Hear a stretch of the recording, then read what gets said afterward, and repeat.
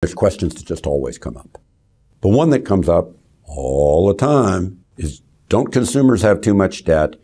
And isn't consumer debt a harbinger of recession ahead? The consumer's balance sheet is better off by far than it was 10, 20, 30, 40 years ago. Consumer debt as a percent of personal income or as a percent of GDP is down. Is it up in the last year? Yeah, a little bit. But if you look at that longer term scale, it's been down, down, down, down, down with volatility along the way. So the fear is in and of itself a statement that shows you we're not an overly optimistic society at this point in time. We're still pretty skeptical. We're culturally biased to look for the problems, and particularly to look for them where there are no problems.